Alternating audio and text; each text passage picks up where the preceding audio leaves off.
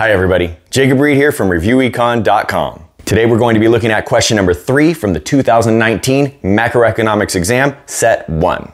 If after watching this video you still need a little more help, head over to ReviewEcon.com and pick up the Total Review booklet. It has everything you need to know to ace your macroeconomics AP exam. Let's go ahead and get into the question.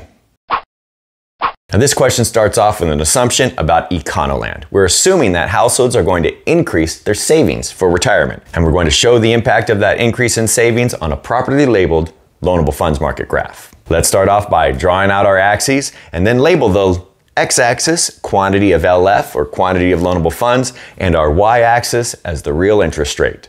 Just like most other supply and demand graphs, our demand curve is downward sloping, our supply curve is upward sloping. Make sure you label the equilibrium real interest rate, I have it RE there, and the equilibrium quantity of loanable funds as QE.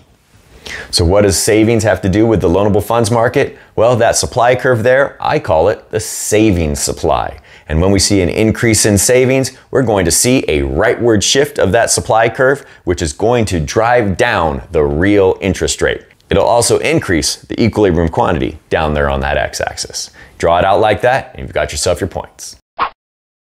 Part B here is a little bit trickier. Now, based on that decrease in the real interest rate that we just saw, we're going to say what will happen to Econoland's purchase of foreign assets. We need to remember that foreign investors seek higher rates of interest, and that's because foreign investors get paid interest. Remember that when we talk about an investment generally, we're talking about businesses buying physical capital, and they pay that interest, so they like a low interest rate. But foreign investors, on the other hand, are getting paid that interest rate, and they seek a high interest rate as a result. And since interest rates are higher elsewhere, Econoland's investors are going to increase their purchase of those foreign assets. To get the explain point here, you have to say because and connect it to that math here of the higher interest rates elsewhere. So I say because there are lower interest rates in Econoland, and that will cause investors to increase their demand for assets where interest rates are higher. And if you say something like that, you've got yourself a point.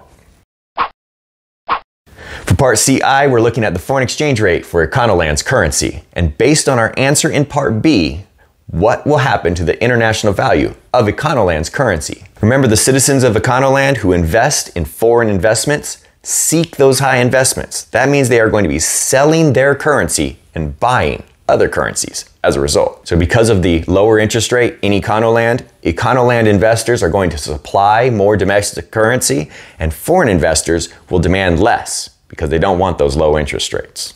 You don't have to draw the graph, but here's what it would look like. We have an increase in the supply and a decrease in the demand. Both of those shifts will cause a decrease in that equilibrium exchange rate, which means that the currency has depreciated. Just say depreciate and you've got your point here.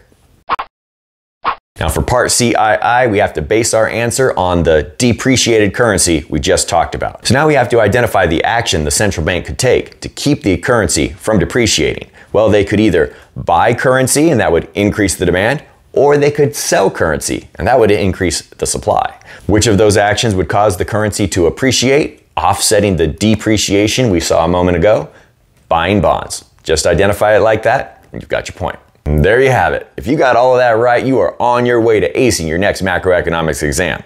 If you want a little more help, head over to ReviewEcon.com, where there's lots of games and activities to practice the skills you need to know to ace your macroeconomics AP exam.